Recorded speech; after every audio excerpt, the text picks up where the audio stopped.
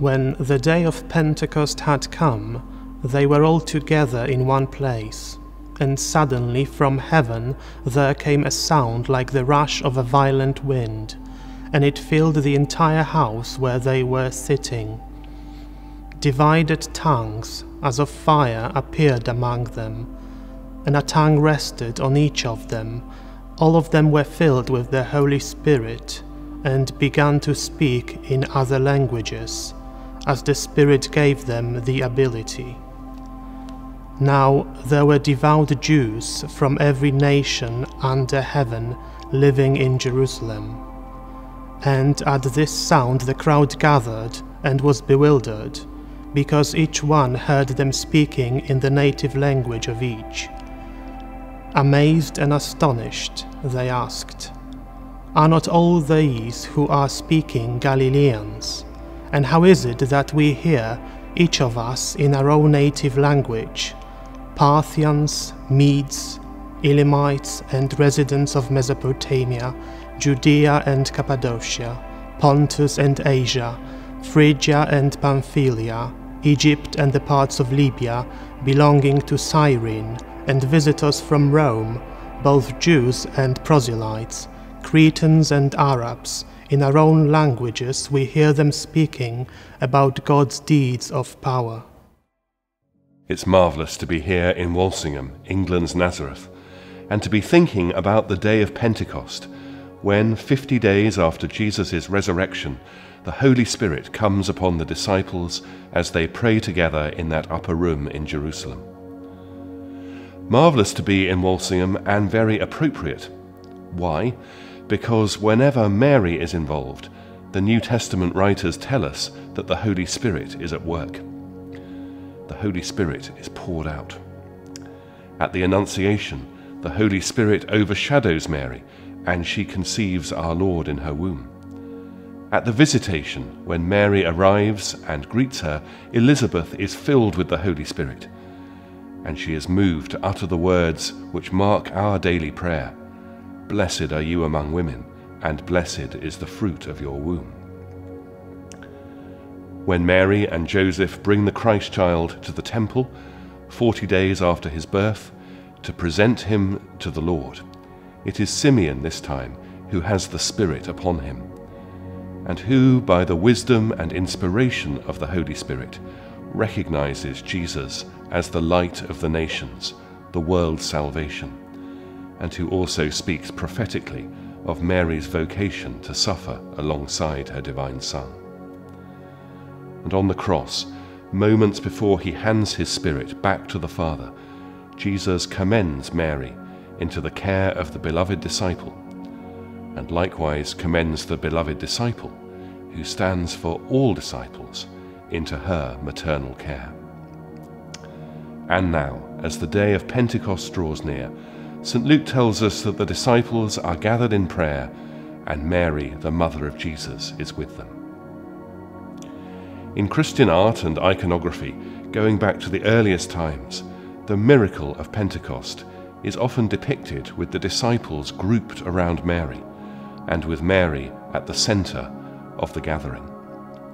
And the Holy Spirit, in the form of a dove, descends directly above Our Lady's head.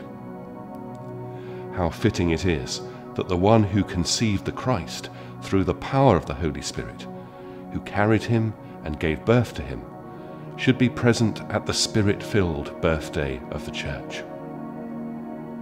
The coming of the Holy Spirit as wind and fire upon the disciples propels them out from behind the locked doors of the upper room, and transforms this anxious huddle of men, uncertain at what lies ahead of them, and perplexed, no doubt, by the Lord's ascension, the Lord's departure from them, transforms them into confident apostles and evangelists who go out into the world boldly to preach the good news. The gift of tongues which the Spirit gives is not some sort of private spiritual privilege. It is given so that the apostles might preach the resurrection and announce Jesus as Lord.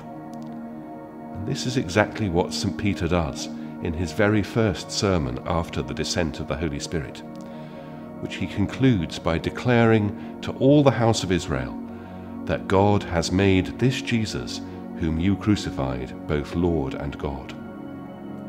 As St. Paul teaches, it is only by the Holy Spirit that anyone can say Jesus is Lord. The work of the Holy Spirit, then, is always to make Jesus known and to keep us and the whole Church intimately in relationship with him. St. Luke next tells us that those who listened to Peter's preaching were cut to the heart, and they asked him and the other apostles, "What shall we do?" Peter tells them to repent and to be baptized, and he says, "You shall receive the gift of the Holy Spirit." Peter's words and the promise that he makes to the crowds in Jerusalem are fulfilled at our own baptism. When we are baptized, we receive the gift of the same Holy Spirit who came upon the disciples and upon Mary on the day of Pentecost.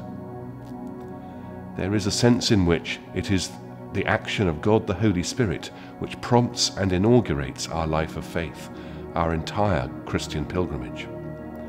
It is by means of the Holy Spirit that God reaches out to us to draw us to him. And when we respond to that divine invitation, and when we receive the sacrament of Holy Baptism, it is the Spirit who communicates to us intimately and personally the life that originates in the Father and is offered to us in the Son. When we are baptized, the Holy Spirit is poured into our hearts, and, for the Spirit is always the giver of gifts, we receive the three foundational gifts by which we can live our lives as Christians: the gifts of faith, hope, and love, or charity. And living by the grace of these gifts, we may come to heaven, to the goal and destination of our pilgrimage. In this sense, we live each day in the light and strength of our baptism. Our baptism is our recreation in the power of the Spirit. Our fundamental vocation and calling as Christians is always that of living out our baptism, living out what it means to be a son, a daughter of the one Heavenly Father by adoption and grace. If baptism is the gift and sacrament of new life in Christ by the power of the Holy Spirit, then the Spirit is equally at work in the entire sacramental life of the Church. All of the sacraments are the Spirit's gifts. Confirmation to strengthen us in our discipleship and to equip us to be evangelists and ambassadors for Christ. The sacrament of reconciliation or penance to assure us that our sins are forgiven and our broken relationship with God restored. The sacrament of the anointing of the sick to strengthen us in times of trial, to bring us healing of body and soul according to God's will, and to prepare us for our death. The sacraments of holy matrimony and holy orders, by which some among the baptized are equipped for particular ways of living out the Christian life. And, of course, the sacrament of the Holy Eucharist, the Mass. As we think about the Mass in connection with the outpouring of the Holy Spirit at Pentecost, it is so important to understand that the whole of the sacred liturgy is the action of the Holy Spirit, the arena of the Spirit's life-giving work, and when we participate in the liturgy, we are part of that great self-offering of Christ to the Father, which makes present to us now the whole mystery of our salvation. Let's put that plainly. It is because of the Spirit that we are called into the life of worship, and worship is the very character, the heart and centre of the Christian life. There is so much more we could say about the Holy Spirit, the Spirit who teaches us to pray and who prays in us, enabling us to share in the very prayer of Jesus to the Father. The Spirit who, in creation, moves upon the waters, bringing order out of chaos. The Spirit whose light shines so brightly in the lives of the saints. Come, Holy Spirit, fill the hearts of your faithful people, and kindle in us the fire of your love. The fire of your love. The Holy Spirit is indeed the love of God, love of the Father, love of God the Son, as the hymn has it. So let us end with some words of St. Paul to the Galatians. But the fruit of the Spirit is love, joy, peace, patience, kindness, goodness, faithfulness, gentleness, self-control. Against such there is no law.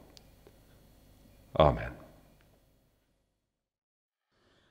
Come, thou Holy Spirit, come, and from thy celestial home shed thy light and brilliancy. Father of the poor, draw near, Giver of all gifts, be here. Come, the soul's true radiancy. Come of comforters, the best, of the soul the sweetest guest.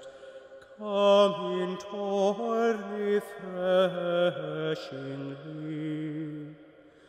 Now in labor rest most sweet, now art shadow from the heat. Comfort in adversity. O the light most pure and blessed, shine within the inmost breast of thy faithful company. Where thou art not, man has naught, every holy deed and thought comes from thy divinity. Sinful hearts do thou make whole, bring to life the arid soul. Guide the feet that go astray, make the stubborn heart unbend, to the faint new hope extend. Wounded souls their heart allay, fill thy faithful who confide in thy power to guard and guide with thy sevenfold mystery. Hear thy grace and virtue send, grant salvation in the end, and in heaven felicity.